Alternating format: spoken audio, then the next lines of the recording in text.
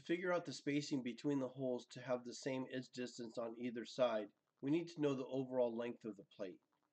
So if I double click the pattern,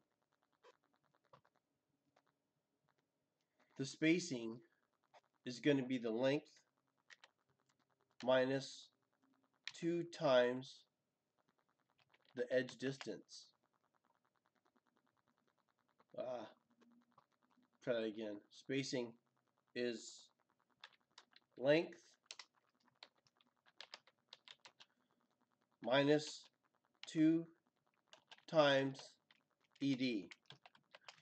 Alright, I want you to note that formula, create a Word document explaining the formula and what it does.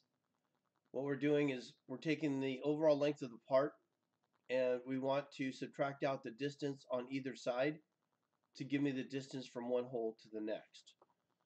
So the ED is the 6125. So I put in 0.6125 and the length is the 7. And what's nice about the pop-up windows here is you can calculate a formula without having to do your calculator. You can just punch it in right here. When I hit tab at the end of this, it will calculate the number for me, and then I select OK, and you can see that the measurement is indeed 6125 on either side. Alright, the next step is going to be to add 2 holes in between. How are we going to calculate for that?